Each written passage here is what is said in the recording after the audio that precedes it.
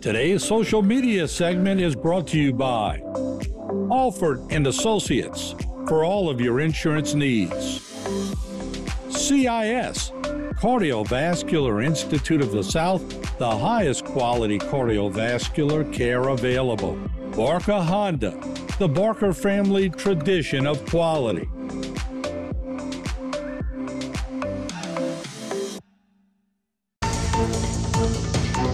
All right, we are back continuing to cover news here in the area. I'm Martin Falls, and joining us is Captain Brennan Mathern from the Lafourche Parish Sheriff's Department, and we appreciate him as always coming on board. Good to see you, Captain. How are you? Good, Martin. I'm doing great, man. Good to see you as well. Good. We always see you in these circumstances. So one day we'll have to do lunch and just relax a little bit. But another shooting incident in Thibodaux. Maybe you could tell us what happened. Yeah, ultimately, this one occurred on Saturday evening around 7:15. Our deputies were called to the 100 block of Park Avenue in Thibodaux.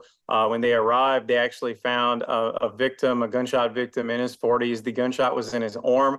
The deputies actually applied a tourniquet to they had to conduct some life-saving measures, applied a tourniquet in order to help stop the loss of blood. And ultimately, he was transported to a hospital. So that victim was in his 40s. We also learned that there was a victim in his 30s being treated at a local hospital as well. So at this time, we're investigating this incident. We believe, obviously, that they're connected, and we have some information to go on, but we would love if anyone from the public has any information, if they could give us a call at the sheriff's office or contact us.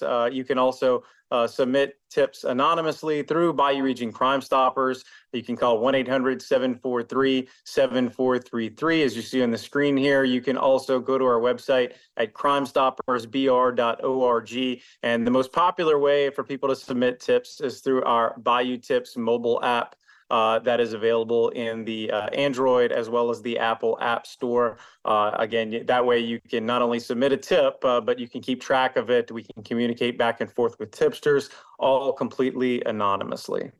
You know, you made a good point, Captain, during your analysis of the situation. You said that officers supplied or they put a tourniquet on one of the victims. We don't often give police officers credit.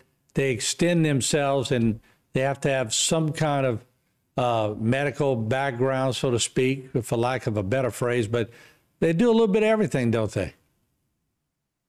Yes, we really do. When you're going through the training academy, that you really try to prepare for any situation. What you see on TV isn't always what it's like for our officers. For example, when you talk about responding to domestic incidents, which is one of our most popular calls. A husband and wife arguing, or a boyfriend and girlfriend. You really never know what you're walking into, and those can be some of the most dangerous situations, as opposed to maybe an armed robbery where you know what you're getting into.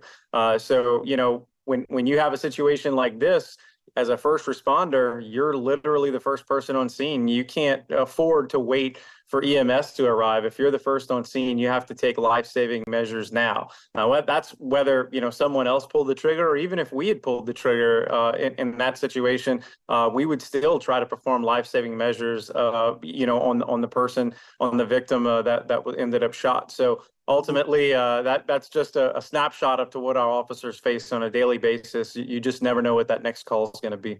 Well said. Let me ask you, the sheriff today is starting his 9th term. I know you've been with him for a long, long time. There's his first term and his now term, and 9 terms of office. And let me come back to the captain, if I could. Is this some kind of record? We are, I think the jury's still out, so to speak, on that one. We're researching it. We believe that there is a sheriff that was in office for 44 years. So he would still have a few more terms to go before he reaches that, but it's getting close, right, Martin?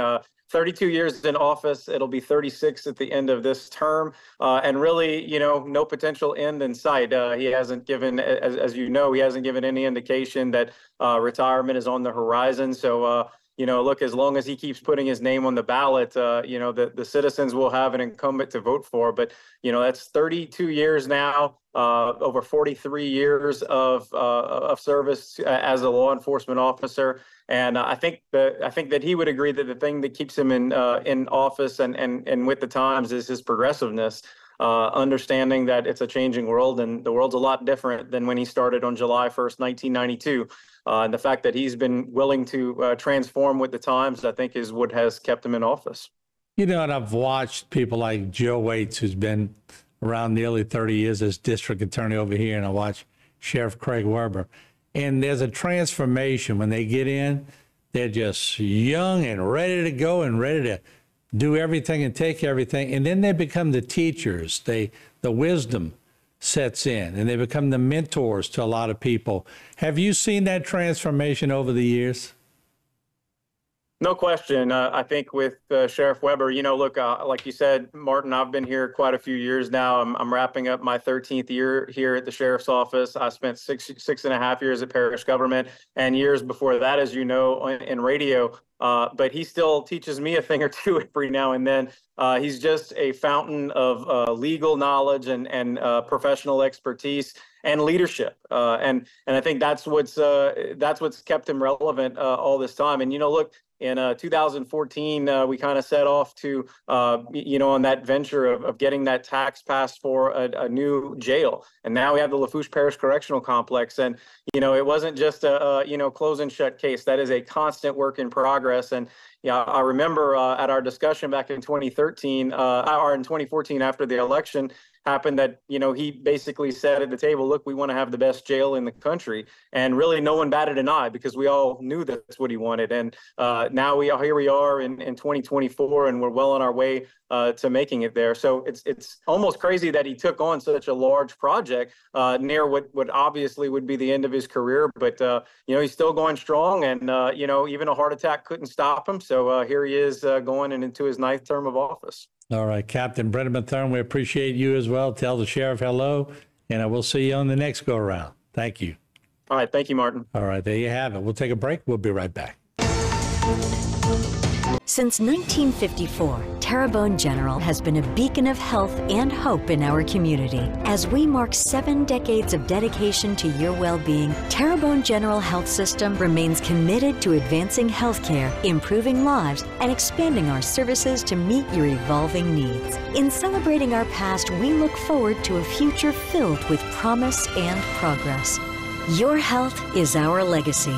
To discover more, visit tghealthsystem.com.